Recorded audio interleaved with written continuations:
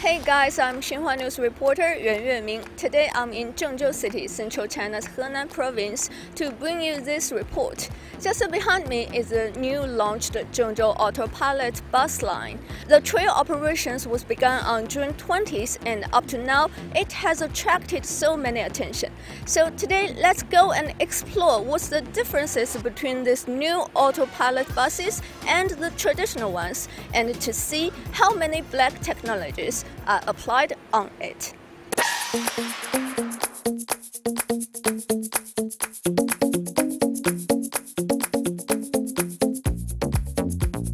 In order to know more details about the robobus, we invite Mr. Zhang Like, the engineer of Zhengzhou Yutong Bus Company Limited, to introduce more functions of it.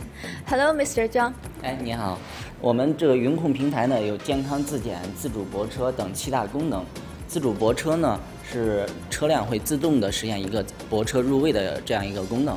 然后自动充电呢是车辆一旦发现它的电池不足之后，车辆会自动从泊车位发车到充电位，这样能提高一下场站内的一个作业的效率。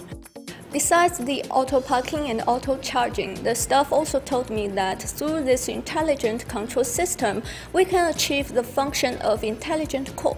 Just one click, the mini robobus will come here and pick you up.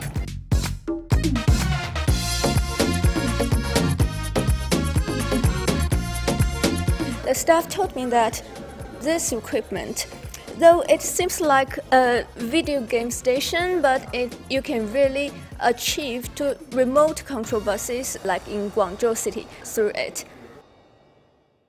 After seeing the cloud control center, let's go on the bus and have a seat. I'm wearing my mask now.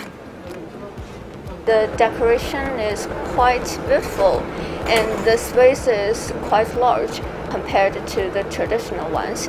Within all the equipment, this digital screen attracted me most. I can see on the screen there are the speed of the bus.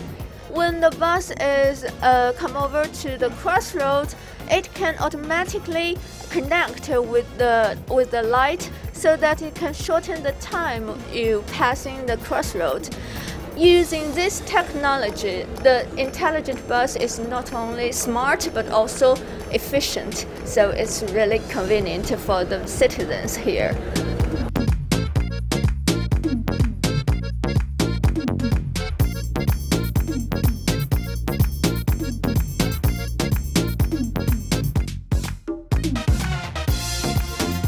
As a 5G intelligent bus with autopilot functions, I thought that there is no need to have a driver, but I can see in the driving cabin there is a staff here. So why?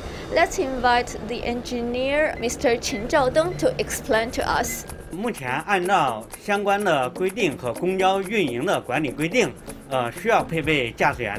那么它的作用呢，主要就是驾驶安全员，就是当车辆在运营过程中遇到突发的这个紧急情况，包括就是系统向司机发出请求接管的命令时，那么这个驾驶员可以随时接管车辆，保证车辆行驶得更安全。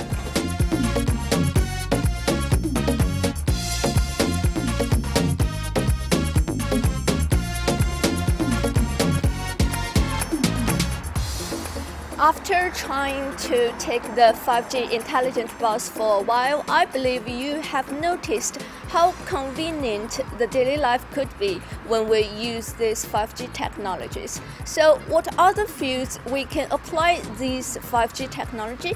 Please continue to pay attention to our video reporting.